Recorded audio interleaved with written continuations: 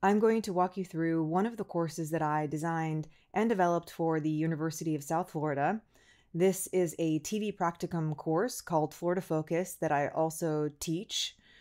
This is the homepage on the Canvas LMS with easy to access links for some of the most common content that students will need. I also used Photoshop to design a banner that looks like a TV studio and embedded the Florida Focus course name inside of the virtual TV monitors to make the course homepage a little bit more fun. I included relevant information for my course at the bottom, including my name and contact information. I also recorded this video for students to watch that will walk them through an overview of the course and teach them how to use the Canvas Learning Management System. This also helps improve instructor presence and helps students get to know who I am. Then I included a couple of really helpful buttons here at the bottom to help students understand how to navigate the course by starting in Module 0. We met live synchronously on Microsoft Teams for this course, and we also have a Facebook group where students can engage and interact, which helps increase the social learning component of this course, which is an undergraduate course, and I think the social component is really helpful to help students want to learn and engage in the course. I also included some examples of what the students will create in the course using videos from previous semesters where students produced, shot, edited, and wrote their own newscasts that air on Tampa's PBS station. I'm going to take you into our modules to show you how I designed them. The first module, Module 0, is a Getting Started module. I think this is a really helpful module to help students who are transitioning to online learning who may not be as familiar with the Canvas Learning Management System. I have a course overview that briefly explains the purpose of the course, our course objectives, and learning outcomes. Since this course is an advanced TV news class, the students air their content on PBS, and so these are all the stations where they can air. And then I also linked to the YouTube channel that I run that includes previous semester shows so that the students can get an idea of what past students have done and also get some inspiration for their work that they'll complete in this semester. This next page is a Meet Your Instructor page with all of my contact information. I also include links to all of my social media because this is an important part of the media industry that I'm preparing these students to enter. And so I often engage with them on social media and share job openings and help them network that way. This is a video bio that students are encouraged to watch that help them learn more about my professional experience in TV news and why I'm teaching this course. I also explain quickly how to contact me. That way they understand. I know every teacher is kind of a little bit different in their preference, but this helps them understand, how they're supposed to communicate with me moving forward. I then included a page called Florida Focus Roles because in this class, students have a variety of different roles. So not every student will do the exact same thing. To help them better understand that, I designed this behind the scenes of a TV station in 360 degrees.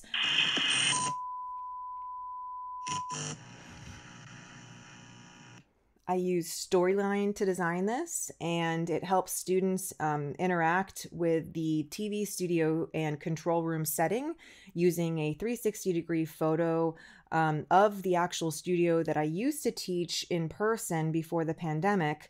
So students can click and drag and look at the TV studio that we have on our campus. Because this course was moved online due to the pandemic, I wanted to make this engaging and fun, and so students can look around and still learn things about the studio without physically being in it. So when they click on these hotspots, I wrote a short description of what all of the equipment is for and what the roles are. So they could be floor directors, they could be camera operators, production assistants, they could be anchors.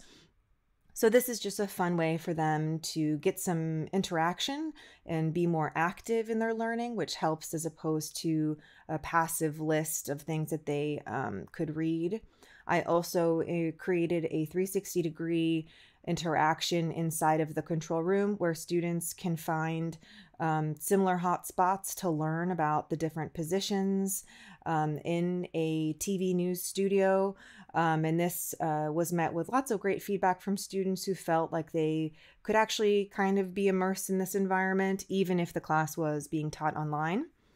I also gave a quick overview, and I like to embed lots of GIFs inside of my courses because the age group for these courses is an undergraduate student. Most of them are in their early 20s, and so I find that incorporating GIFs and pop culture references helps them think that the course is a little bit more fun and kind of reduces some of the anxiety that goes along with taking an online course. So I used references from the TV shows that were popular that semester, and then I'll switch them out depending on what shows they're watching on TV to hopefully make it a little bit more fun. I, of course, have my syllabus here that they can download, and I like to use memojis and different graphics that help students feel a little less stressed, particularly around grading. I also outline some of the most common assignments that I've created for this course and a quick list of just some professional guidelines, how I expect them to behave. And I try to encourage them throughout the way with some of these positive messages in the forms of different memojis or GIFs or emojis. And my students tend to give good feedback. They seem to like this a lot. I incorporated lots of links here for students who might need any support and any kind of resources, especially resources that might be more helpful for them during a pandemic, like our feedable food pantry where they can get free food. There's also a resource at the library where they can get free laptops. So this course was very much intended to be designed with the digital divide in mind. And because this course is so heavily relying on technology, I did want to talk a lot about that in the course. So I include links like this. And then during the synchronous sessions, I'll go over some additional resources that students can use because technology should be embraced, but it can be really scary for people, especially if they don't have adequate access to technology. And so I made sure to really help them feel comfortable even before I started the course, giving them some examples of how to use different technologies that we're going to be using in the course. And all of these links here will take the students to all of these things that they can refer back to later. Quick computer tips is something I found is really helpful to offer students in every online course because I find that a lot of students coming out of high school maybe haven't been using laptops. Perhaps they've been using tablets and their phones a lot. So while this is also mobile friendly, I did give them a few tips of things that aren't necessarily incredibly relevant to the course materials, but they've been really helpful for students who may need more help learning how to use their computer properly and how to get the most out of their computers to reduce some of that anxiety that goes along with using technology in online courses. I've also embedded some tutorials there. This course includes a lot of media, so social media, and I've linked a lot of the accounts that I encourage students to engage in and basically giving them some professional development tips so that they understand, how they should be using social media. And there's just a page to refer back to for our passwords. That way they always know to jump back to Module 0. I also incorporated a recommended podcast page because I find students really appreciate opportunities to learn passively. So these are great podcasts that are relevant to the course material that aren't required, but that students are encouraged to listen to when they are driving or grocery shopping. Maybe they're working out at the gym. It just helps them learn how to incorporate learning into their everyday lives.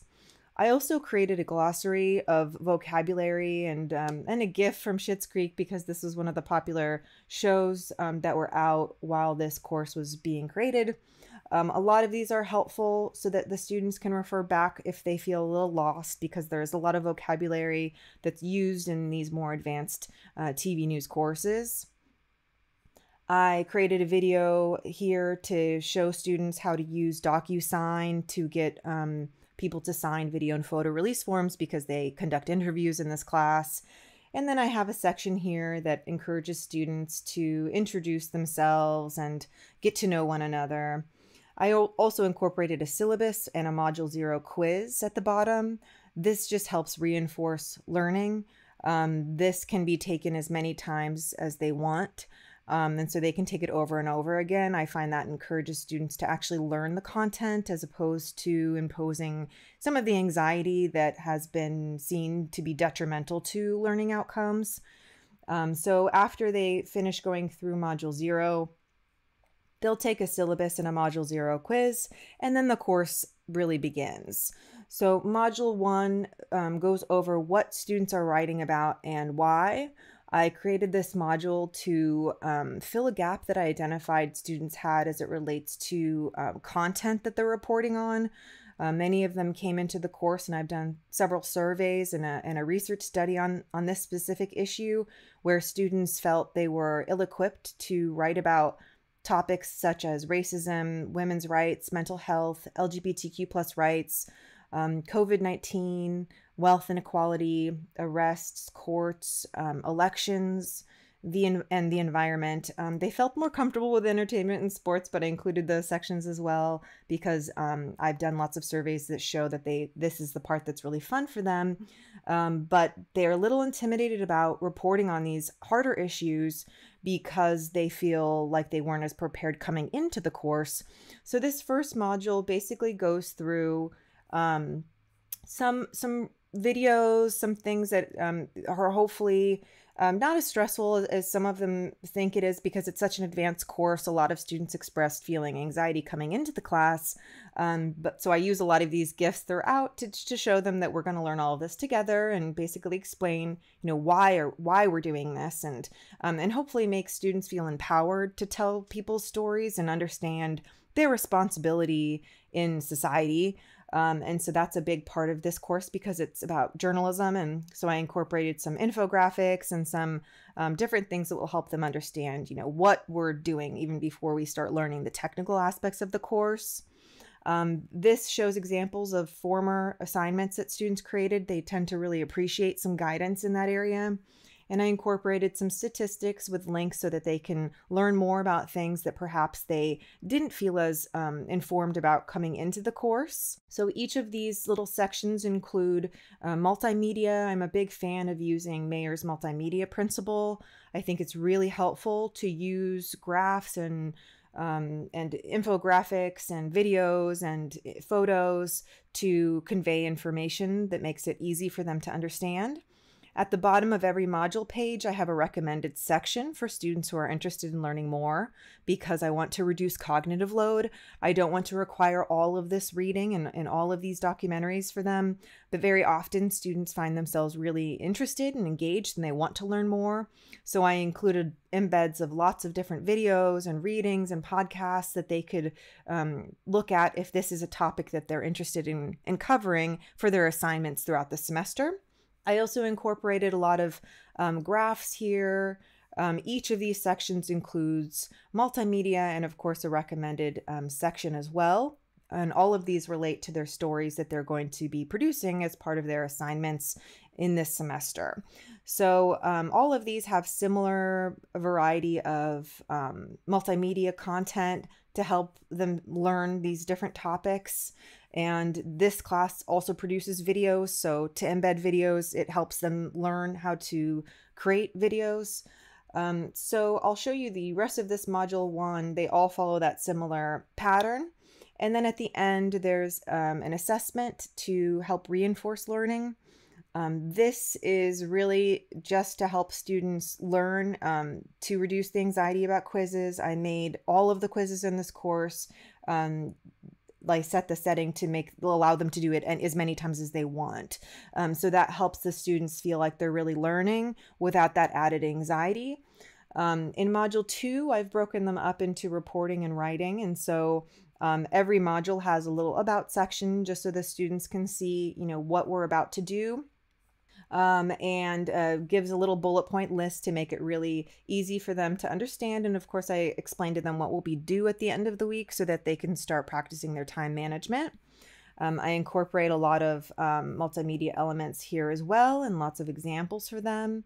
I find these lists are really helpful for students, and lots of little gifts that they tend to really find entertaining but also memorable. So the students have said that those kind of gifts make them laugh, or things that help bring some levity to the course, and that kind of makes them remember a lot of these things. And as we move into some of the more technical aspects, I've embedded a lot of photos and tutorials for them to learn how to use different technology. And so all of these, the students will go through, and I've also used Panopto to teach them, how to screen record virtual interviews. This next page here goes over TV news writing, which is a review that they tend to need from a previous semester coming into the course. So I also have lots of templates for them here that they can copy and paste when they start writing their scripts. And I've color coded these so that they can learn, the difference between different elements of the script writing process. And I've incorporated some, examples of different reporter stand-ups. These are things that students will go through asynchronously, and then synchronously, I'll give more examples of students. We'll look through these, what they've done in the past, and we'll also look at examples of what experts in the field have created. Anytime we look at their assignments, I always give them examples of what other people have done. And they find that this is really helpful. So they can copy and paste all of this into their own scripts, and they feel much more supported when they're learning about script writing in particular, if I can create templates for them. So this is Module 2. At the end of Module 2, I've included my quizzes, which again, they can take as many times as they want.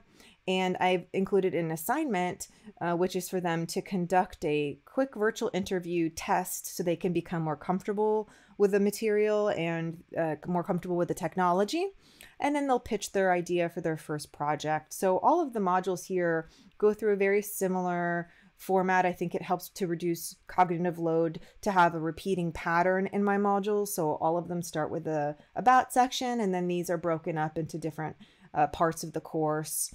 So this one then moves on to teach students about how to shoot and edit video, and some quick overviews on copyright, because that's also really important when we are publishing our content. I've also created videos. So these are some tutorials that I've shot and edited that will help students learn how to look better on camera. So these videos kind of help increase the instructor presence throughout the course, and it shows students that I'm an expert in the field. And this really helps when I show them different examples, because when we're online, I really think it's important to increase visual examples so that they can understand. And so I'm showing them, what to do, what not to do. And I did something similar here with, how to record audio, because the students also have equipment for this course. And then I walk them through how to use their phone and give them different examples of good and bad, what to do, what not to do. And we go over these and explain why during our synchronous courses. I've also included some of these emojis to show students, this is poor framing versus good framing, and some vocabulary and audio tips as well. So this course has a lot of content in it. So I tried to break up the multimedia presentations with some articulate storyline engagement. So in this equipment overview that you'll see in just a second, the students will learn about the equipment that they're going to be using in the course. So I created this where you could just hover and click on the pieces of equipment, and you can learn, what they're called and how to use them, what they're for. And then the next page here is kind of a fun visual checklist that I created, because one of the most common problems is that students will go out on shoots and then they'll say, oh, I forgot my mic clip, or I forgot my windscreen. And so even though I've given them lists in the past for them to check off, they expressed that this was actually a really helpful tool. So they just drag it into their bag, and it kind of just helps them remember all of these items before they go to their shoots. And the students said that this was kind of a fun way to learn. So I like using storyline in this way, just to break up the course and incorporate some interactive elements. So this module continues on in a similar way. I like to use GIFs, especially when I'm doing equipment training. And students will also open this on their cell phones when they're out in the field, and they've said that that's really helpful. They can come back and look at this checklist. And so I have a lot of these to kind of help teach students about how to shoot video and all of that. So there's tons more here, but I think I've done a decent job of showing you some of it. This course is 16 weeks, and they're all patterned this way. Each week is one module. And then at the end, we have assessments, and then toward later in the semester, I also included projects that will help them transfer the skills they're learning. And that helps me see if they're really understanding the content in the course. So hopefully this was a good overview for you to see my design and development style. Thank you so much for watching. I really appreciate it, and stay tuned for some more videos about the other courses that I've also developed and designed.